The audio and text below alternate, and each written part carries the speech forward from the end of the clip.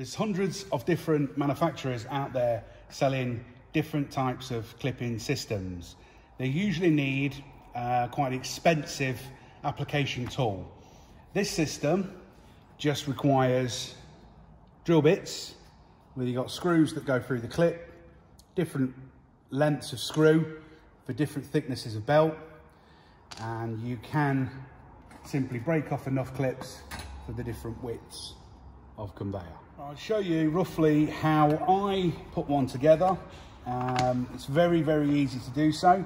You slip it on over the correct width of belt, get it centralised on there. You can see the tabs there against the conveyor belt. You just chap them down slightly just to hold in place. Lines up nice, and then insert the screws.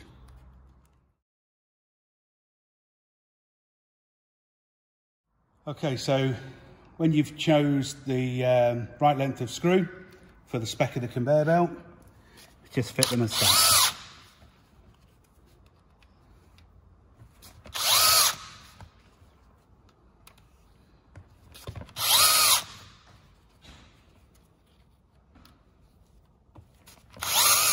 And so on.